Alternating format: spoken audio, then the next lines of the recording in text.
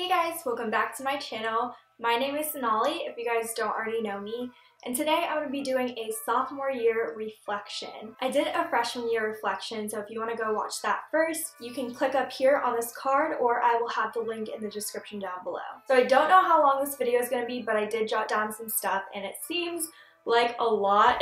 So brace yourselves and let's get started. So I do want to warn you guys, this is going to be kind of out of order. I just kind of jotted down anything that came to my head at the time. First off, this semester I started valuing my advisor's advice a lot more because I am in my major. I am a radio, television, broadcast generalist. I did not want to make a mistake by putting a class that I didn't need onto my schedule, because then I would just be here for longer and be paying more for something that I didn't really need. Some of my tips that I learned while I was making my schedule is that if you are going to pick an afternoon class, then you have to make sure it's something interesting that you're not going to be too tired to sit through, because afternoon is pretty much after lunch, and if you're anything like me, I get super tired after I eat. But if it is a class that I actually enjoy, then I probably won't have that hard of a time paying attention. Like, I took advertising at 1:30 this year, and that wasn't too bad. I mean, sometimes it felt like forever, but at least it was interesting. Definitely give yourself a lunch break. I know you might want to do back-to-back classes, and I did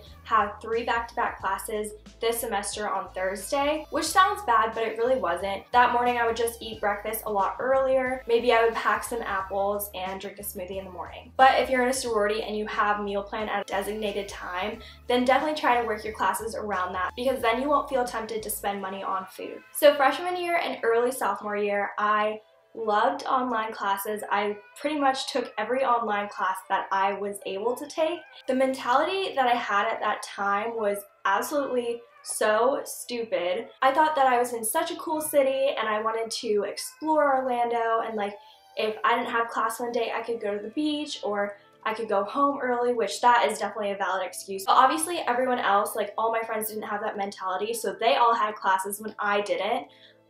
So that was kind of stupid on my part. I'm definitely not saying I regret taking online classes, because I don't. I would still take online classes, but just the mentality that I thought people were going to be as free as I was not true. I finally learned to not buy textbooks at full price. There are so many resources like Chegg. Even Amazon has textbook rentals. There's this place here at UCF called Textbook Solutions. They sell them for so much cheaper. You can even rent them, and I like doing that personally because then I won't have to sell them after I'm done with them. I can just give it back and get that clutter out of my room. So this year my friends went out a lot more on the weekdays. I definitely had to get used to that. I was always the type of person that would never hang out with their friends on weekdays because it kind of messes with my mind and makes me think it's the weekend. But it's gonna happen, and people are gonna celebrate their birthdays on the weekdays, so you just kind of have to get used to it. And plus, usually socials are on Tuesdays or Thursdays. This year was definitely different friends-wise, because I left spring semester thinking, oh my gosh, I have this group of girls that I'm really close with. But then when I came back for fall, everyone started getting really busy. They got into their majors, they were more involved, they had boyfriends, so all that kind of just like factored in. So it's just hard to get like everyone together because everyone was just so busy, which kind of sucked, but you know, life happens. I've definitely started to roll into class without makeup and a big t-shirt and some Norts. I know that's normal for pretty much every college student out there, but when I first came to UCF in summer B, I would wear a cute outfit every day, wake up super early, do my makeup, do my hair, but I definitely got over that this semester. I finally came to the realization that getting ready takes so much time and that I could actually use that time for more sleep. So the only times I really get ready in the morning is when I have to do something social later that evening,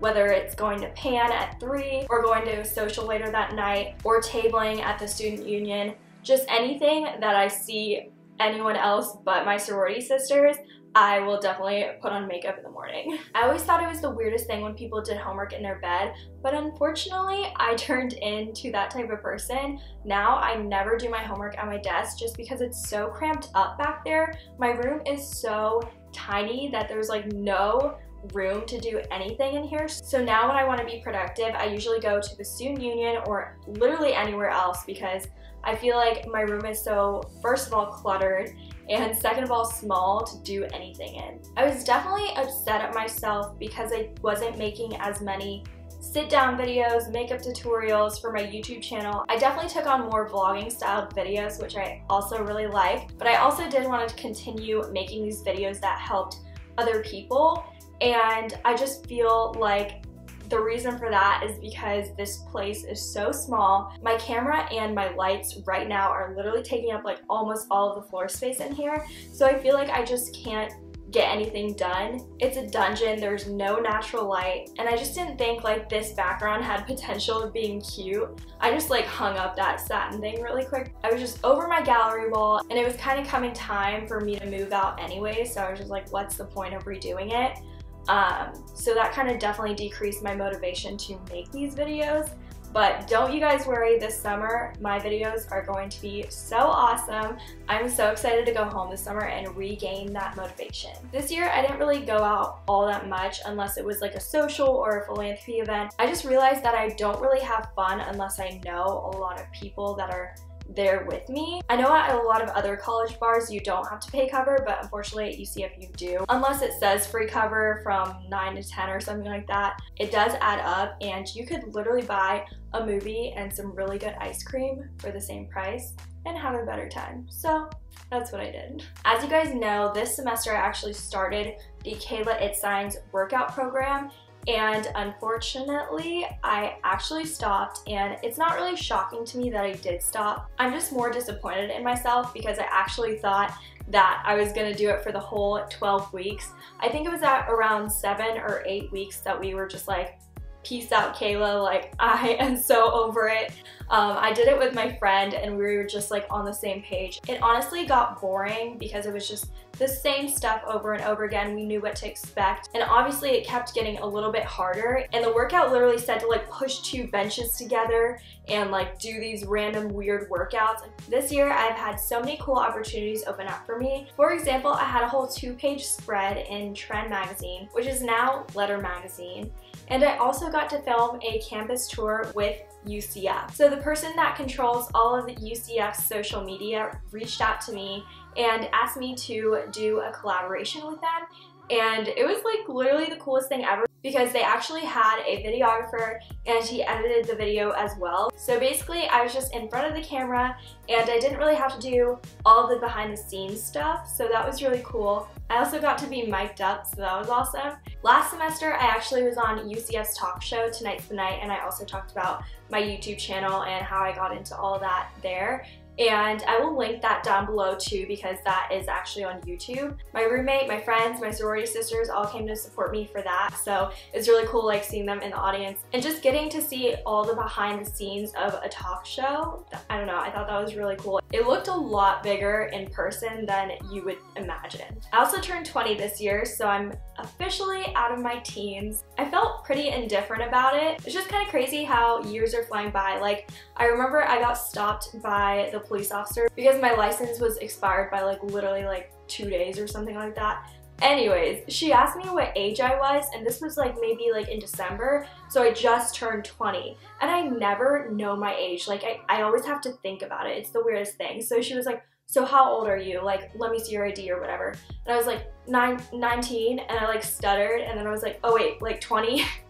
So it was like, she literally thought I was lying. She was like, you don't know how old you are? And I was like, I literally just turned 20, like, sorry. It's kind of like when the year changes and you still write 2016 on your papers. This past January, me and Ryan celebrated our 4-year anniversary. I'm really proud of us for making it long distance as long as we have been, and I have no doubts in us making it through college, so I'm very happy. So I actually got a job, and it was at a boutique, and unfortunately, it didn't work out because she was kind of overstaffed. I learned a lot about wholesale buying and how you're supposed to like set up things to make people want to buy them, and it was a really good experience even if it was for around 5 days. The owner actually had a section of her store almost empty. She actually asked me if I wanted to rent out the space and buy some clothes and sell them in there, but I just, you know, I was literally like 19 at the time, and I was just like, oh my god, like, what? A section in your boutique? I think I felt a little overwhelmed. I definitely could have done it, but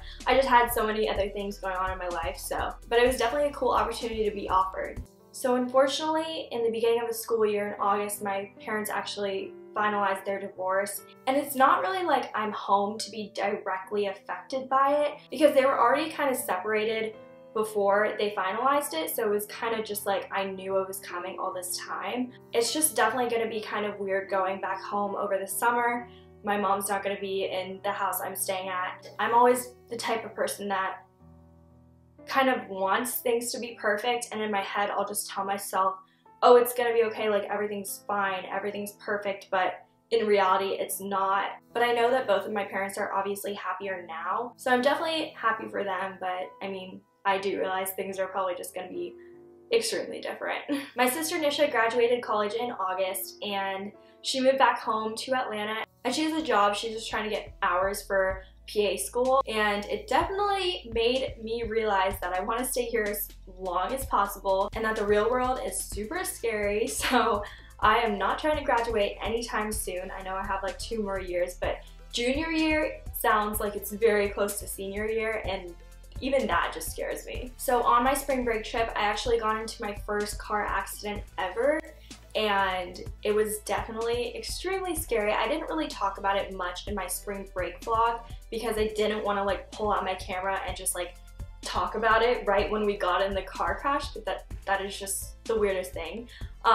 So I just kind of like typed it out. But basically I was sleeping when it happened in the back seat, and it was the scariest thing to wake up to, just like smoke in your face and like the loudest screeching sound ever.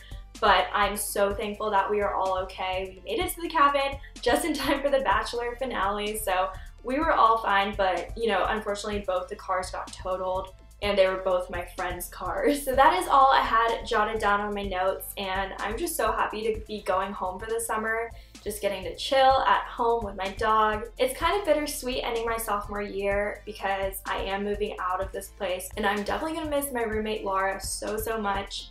And I don't know how I'm gonna like downgrade because I'm gonna be living in a room with someone else, but I think it's gonna be a really cool experience. So I'm excited for that and some new changes in my life. So I will see you guys in my next video. Bye guys!